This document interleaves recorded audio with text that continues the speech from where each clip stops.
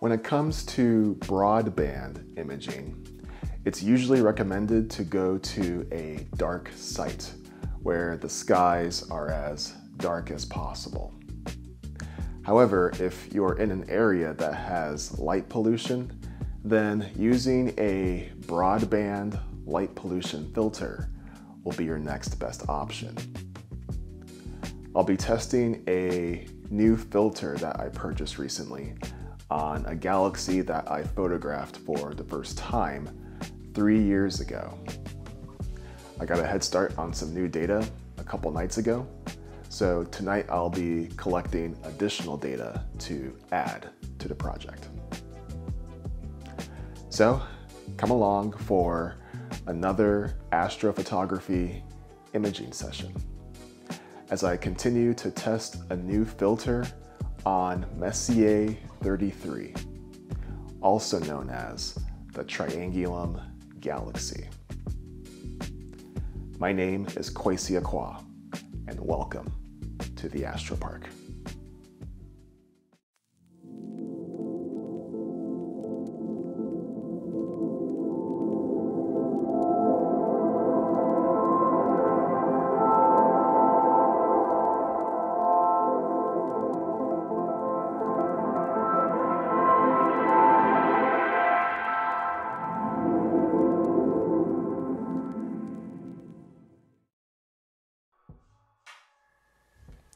Messier 33, or the Triangulum Galaxy, is a spiral galaxy located in the constellation of Triangulum at a distance of 2.73 million light years away from Earth.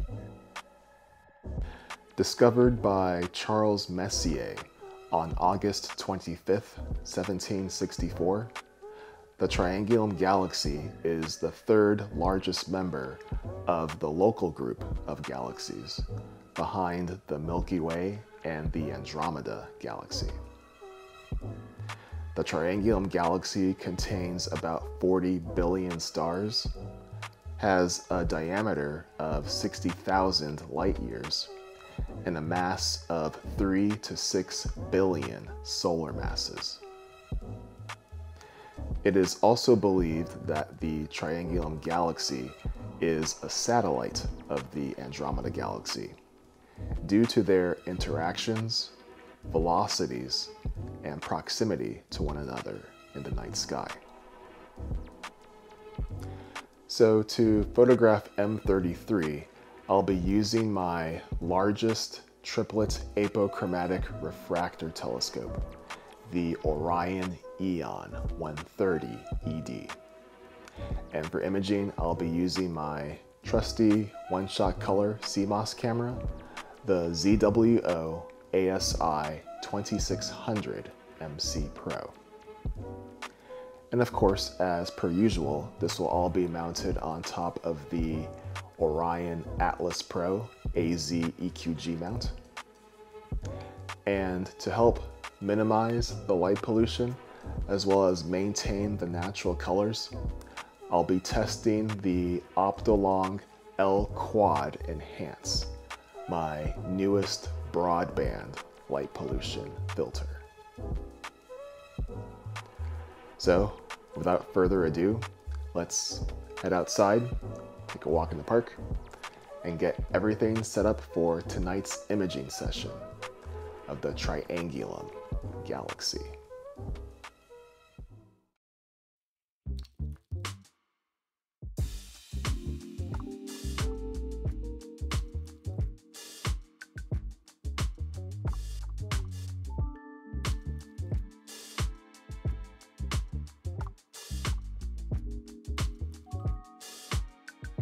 Okay, ladies and gentlemen, I've completed my polar alignment, star alignment, focusing routines, and guiding procedures.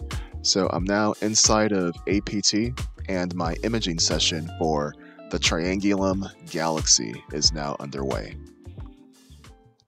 So you can see the core of M33 near the center where my cursor is, and you can also see some faint structure of the galaxy around the core as well. Now, although M33 is a large galaxy, it's quite diffuse, so it has a low surface brightness, similar to M101, the pinwheel galaxy. So to locate this in the field of view, I used my pointer star technique. So if you're curious to know how I did that, you can watch my video on my imaging session for the pinwheel galaxy where I talk about pointer stars. So a couple nights ago, last Wednesday, during my first imaging session on this subject, I unfortunately ran into some technical difficulties. I had a lot of issues with my go-to functionality on my mount. Even though everything was perfectly aligned, I was still having some trouble pointing the telescope towards the galaxy. So after doing some troubleshooting, I was able to fix the problem. However, that did cost me some integration time, so I was only able to grab about 90 minutes of data last Wednesday, so an hour and a half. So tonight I'm taking a series of 3-minute exposures, and my goal is to hopefully get 3 hours of data tonight if I can. I guess it all depends on the battery power on my computer to see how long that lasts, but we'll just play it by ear and see how it goes. So apart from that, everything seems to be going according to plan. So as per usual, I'll be taking as many 3-minute exposures as I can, and I'll continue to monitor the imaging session and just see how the night progresses.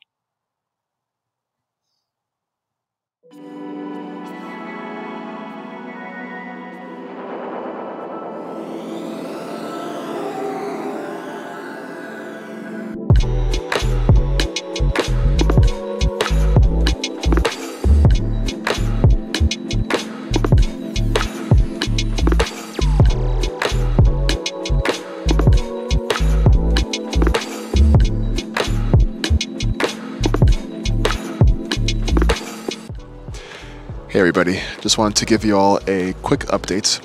It's a little bit after midnight and I did a quick focus check, and now I slewed back to the Triangulum Galaxy to continue the imaging session. So I want to take a quick moment to talk about broadband imaging. As the name implies, this imaging focuses on a broad range of light on the visible spectrum, and this will show your subject in its true color. Now, as I mentioned earlier, broadband imaging is usually done from a dark site where the skies are as dark as possible. And you also want to do this during the phase of the new moon, or if the moon is already up in the sky, wait for it to set on the horizon a little bit. But if you're somebody like me who's in the suburbs, or if the nearest dark site is several hours away from you, although it can be challenging, you can still do broadband imaging from a suburban area. But you have to use a specialized light pollution filter. So tonight I've been testing the new Optolong L-Quad Enhance broadband light pollution filter, which is the successor to the Optolong L-Pro that I've been using for the last few years. So whenever you receive a broadband light pollution filter, it usually comes with a transmission graph to show you how the filter works. So for this graph, which represents the Optolong L-Quad Enhance, which I'll refer to as the LQE, the white line represents the filter, and everything underneath the white curve is what's being passed through the filter, whereas everything outside of the white curve is what's being blocked. So that's your unwanted light pollution gradients. And most light pollution falls under the sodium and mercury transmission lines. And to my knowledge, I believe that the Optolong LQE also blocks the new LED lights that are being installed on city streets. Also, as the quad implies in the Optolong LQE, apart from it passing through specific parts of the red, green, and blue light, it will also pass through the 4 main emission lines of deep space objects. So this includes hydrogen alpha, hydrogen beta, sulfur 2, and oxygen 3. So this filter can be used on a wide array of deep space objects that includes various galaxies, star clusters, and nebulae targets. And specifically with galaxies, if your galaxies have pockets of hydrogen alpha sprinkled through it, such as the Triangulum Galaxy that I'm photographing tonight, the Andromeda Galaxy, Bode's Galaxy, the Cigar Galaxy, etc., this filter will help to enhance those features so you can pull those details out a little bit better when you're doing your post-processing. So for my situation, I have a combination of both the old and new lights in my area. I have the sodium and mercury vapor lamps, but they're slowly being phased out into the new LED lights. So I believe the Optolong LQE should be useful for my situation. So if you're stuck in the suburbs, I would still encourage you to try broadband imaging, but make sure that you use the proper light pollution filter. It's just a matter of doing your proper research, figure out which light pollution is in your area, and then select the filter that works best for your environment.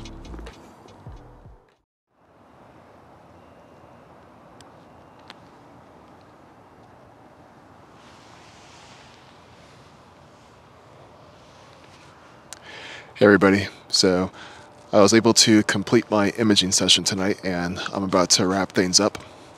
I was able to capture 2.5 hours of data on M33 tonight, so I fell a little bit short of my goal, but putting that together with what I did last Wednesday, I should hopefully have enough data to create a respectable image.